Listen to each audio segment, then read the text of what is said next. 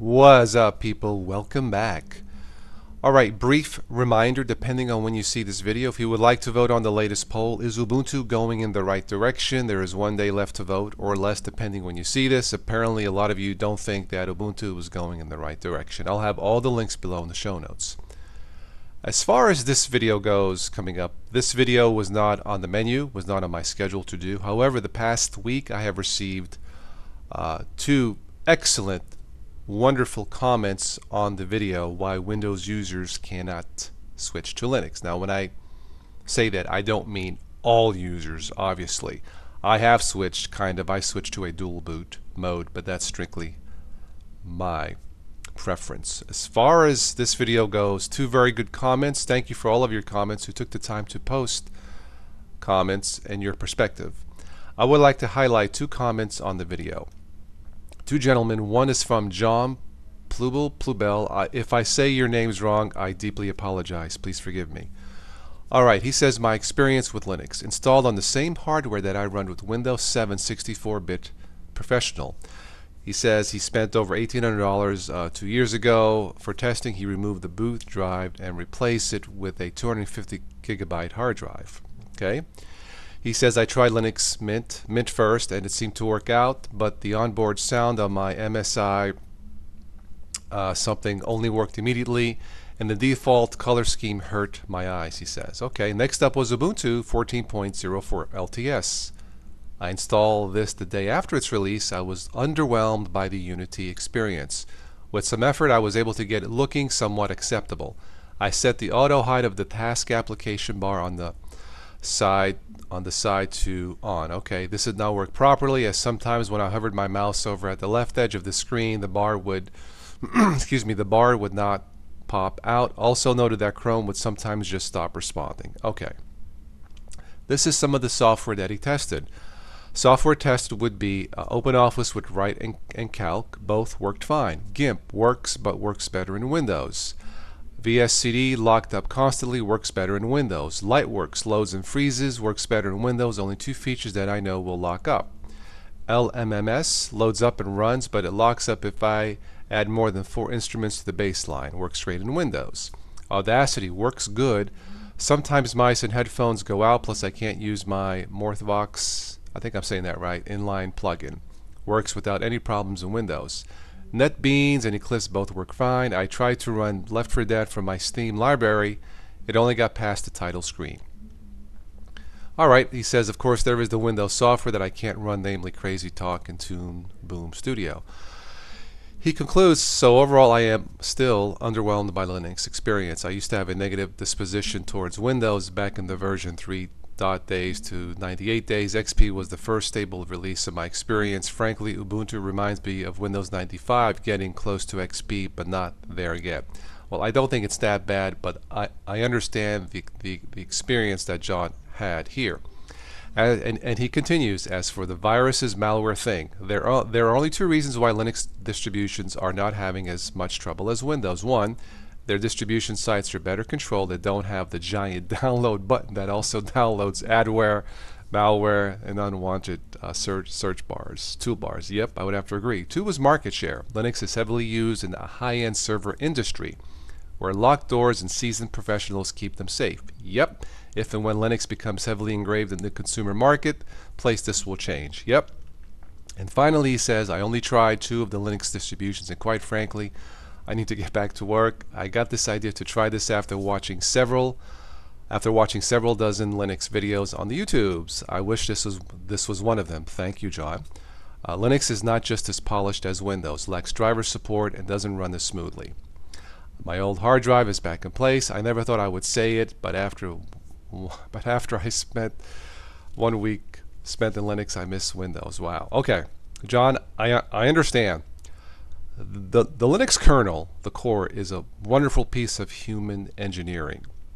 It's amazing.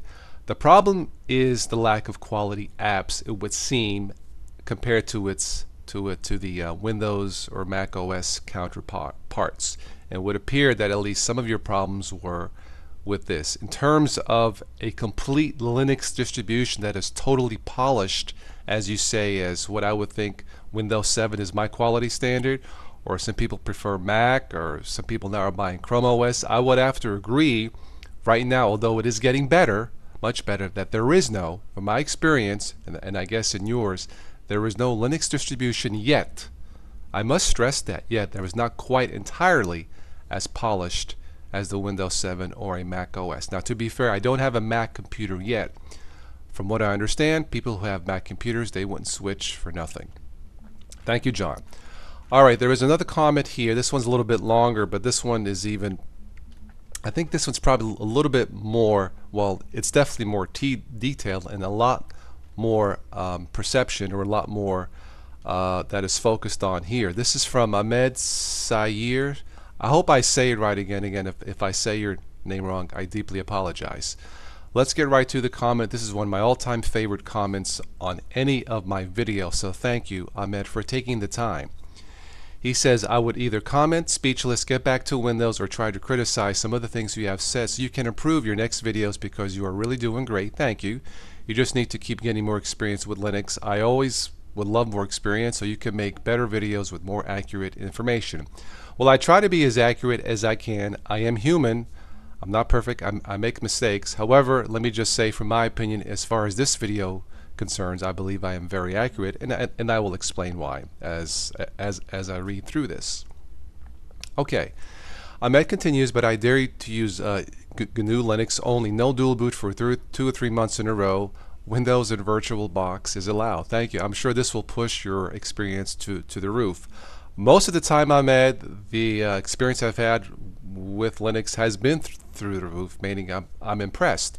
Even better if you can keep it for 6 months in a row. If you don't like it, you can forget about it and switch back to Windows. Well, I enjoy dual booting.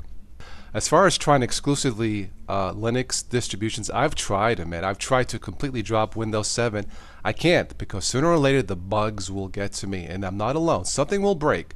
Screencast recorder, the video editing software, video drivers. I gave up on that, but I believe that Linux, a good quality Linux distribution, can be 90 to 95% complete as any Windows or Mac OS system so far, and I have to stress that, so far, in my opinion. Although I believe one day a Chromebook desktop may eventually replace my Windows machine. All right, now this is a long comment. I don't mind, so please, folks, if you decide to stick around after this, please bear with me.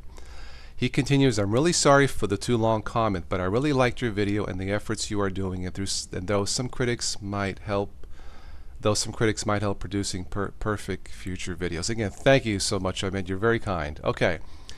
Decentralized. If you mean too many flavors, by decentralized, then I guess it's an advantage, as most of the solutions or needs you want for environments comes from prepackaged ready out of the box. There are too many flavors. It's confusing, especially for beginners. Some of the flavors are, according to Linus Torvalds, and in case you don't know who Linus Torvalds is, he's considered, I guess, the father of the modern Linux kernel. A couple years ago, he called Linux an unholy mess. Correction. He called one flavor, one version of Linux, an unholy mess. That's from the father, one of the founders of the Linux movement, not me. And translation, in my opinion, what he was saying is, at least that version of Linux basically sucked. I don't know how else to say it. The ironic thing is, that version of Linux he was talking about, I don't think it's that bad. I actually use it sometimes. It's not my favorite, but too many flavors, too many distributions, there is no standard of quality, and I'm sticking to that opinion. All right, freedom is the most important aspect with GNU Linux, and it doesn't necessarily mean cost-free. I won't read all this, Ahmed. I totally agree with the freedom part. That is one of the advantages of Linux. Completely agree. Thank you for that. All right, quality is also another aspect that proven the best with GNU Linux.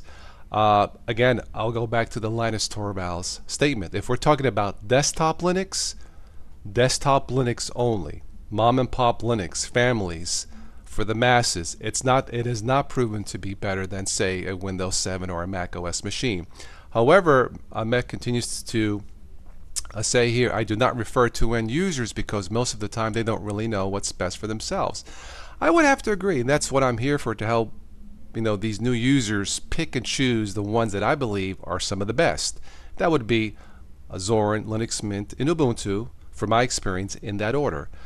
Okay, more than 95% of the top 500 computers, giant data centers, NASA, Google governments run Linux. Most of the embedded devices for mobile phones, electronics, robotics, TVs, cars. I totally agree. When it comes to governmental use of Linux, it is better. When it comes to desktop Linux, I must stress this, when it comes to the mom and pop type of Linux for the masses, the quality is not there yet, but it's getting better. Okay, standardization. GNU Linux has been pushing the standardization of the internet and different technologies for many years. Yeah, that's fine. I have no problem with that. Rushing too fast doesn't mean less quality too. Oh, I would have to respectfully disagree. How many times has a new distro come out after 6-month release cycle, and it's terrible. And it's not just me saying this. There are very more qualified exclusive Linux users that sometimes after something new is released, it feels like it has been rushed. Again, I'm talking about desktop Linux, not the systems used in government. So for me, at least, from what I've noticed, sometimes rushing too fast is just not good. Okay, if you don't use GNU Linux 100% of the time, I don't. I use it a majority over Windows 7, but I do not use it 100%. I've tried to, but I just can't. Please be cautious with your advice to new users, as they might take your advice as the absolute truth when you didn't finish your learning curve yet. You're right. I still have a lot to learn more to learn, at least when it comes to Linux. There are many different distributions out there that are not designed for beginners, such as, say, Arch Linux, and that might be something I might tackle in the future. So there is more learning that I can choose to do if I wanted to do that. As far as desktop Linux, and from my experience for beginners, it can be a mess. For many people, for many Windows users who have tried to switch to Linux or try to use it and they say it sucks, it may not be a fair statement sometimes, especially if they don't read the documentation or at least look some of my videos where I've pointed them to user-friendly distros such as Linux Mint, Ubuntu, Zorin, and stuff like that. Alright, let's see here. If your quality standard is Windows 7, I bet you have been comparing it to Windows 95 ME, Windows 8.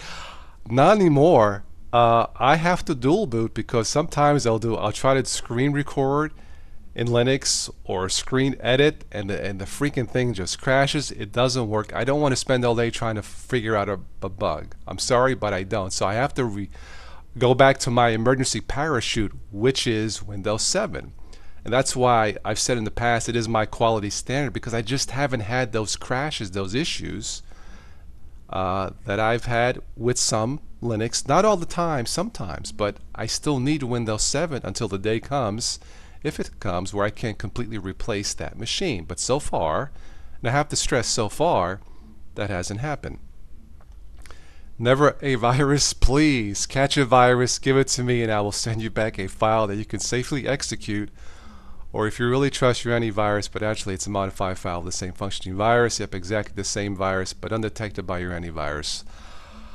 Well, look, my antivirus, more specifically my methods, my maintenance, that's what I hate in Windows, is maintenance, so far has proven to be very successful in keeping my Windows machine clean. Some of the updates, download, install, reboot, wait, reboot, as one of my friends says, wash, rinse, and repeat. That really sucks in Windows. And finally, he says here, and the blue screen of death, your case is the exception. Everyone else watching this video has seen it a few times already. Everyone, I seriously doubt it. I've never seen it. Am I stunned? You betcha. But I've experienced several, well, not blue screens of death in Linux, but I've experienced several black screens of death in Linux, usually with some kind of Linux kernel upgrade, panic video drivers. But overall, for the most part, in the Linux distributions I use, it's been mainly positive, just not as good as my Windows 7 counterpart. That's it. He says, I'm really sorry for the too long comment. No problem. Thank you. I really liked your video and the efforts you are doing, and though some critics might help, and this might help produce perfect future videos. I mean, thank you. This is an excellent comment, opinion, perspective on your part. Uh, I think I've answered or responded to this comment and the one before as best I could. Sorry it took a long time, folks, but these were two very excellent comments. I think it was worth expanding on these. So, you know, the next time a Windows user says, Linux sucks, maybe they downloaded the wrong distro. Maybe the file was corrupt. Maybe they didn't take the time to read the documentation. In that case, then it's somewhat their fault. But sometimes it's not. They've done their best. They've tried it. It doesn't work, and they have to go back to what they were using. That being said, I believe that Google's Chromebooks is the future of the Linux desktop, if there is such a future for a desktop based on Linux. The Chromebooks are selling through the roof. Apparently they work out of the box. I'm assuming everything works.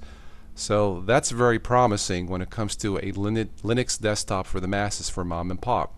One last thing, I have tentatively scheduled a Chromebooks for Dummies podcast with a Chromebooks user. I won't say who it is now.